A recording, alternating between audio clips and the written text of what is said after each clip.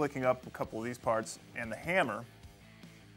So the sear and the hammer interact like, get this in the right orientation,